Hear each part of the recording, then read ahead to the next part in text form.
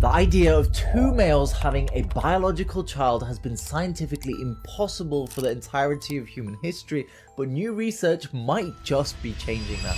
See, scientists in Oregon have managed to create a fertilized human embryo from skin cells. They're really not leaving many ideas for the sci-fi writers. They first emptied an egg cell of its nuclear DNA and replaced it with the genome of the skin cells. This kind of thing has been done before, but to produce clones, to create a replica of an egg cell, they then had to invent an entirely new process called mitomeiosis to cause it to divide prematurely, moving from 46 to 23 chromosomes. These new egg replicas were then able to be fertilized from standard sperm, and with some tinkering started dividing like embryos up until day 6, when they usually implanted. They were frozen before any transfer. There are still problems with this, like when the 46 chromosomes became 23, they should half by dropping evenly 1 chromosome from each pair, but sometimes they drop 2 from some and none from other pairs. That means it has a low success rate, way more testing needs to be done,